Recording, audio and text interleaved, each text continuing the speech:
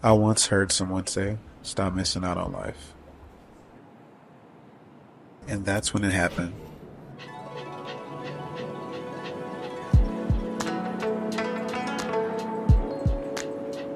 I feel like we can all relate to having that fear of missing out on everything in our life. It just seems like everybody else is going on with their lives and you're stuck in the same place.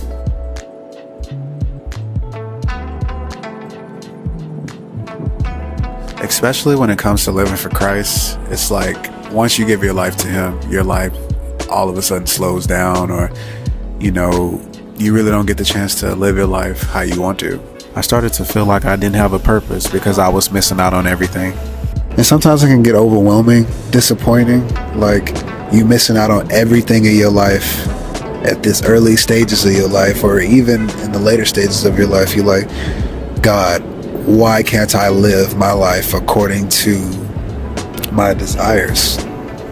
But God truly wants to share with you now that at the right time, it will happen for you. I know that we feel discouraged at times when we feel like our lives is shambles, or it's moving slow, or you feel like you're doing everything right and you see other people enjoying their lives and you stuck at level 1. But know that His plan for you, His purpose for you will be for you at the right time, and nobody can stop it.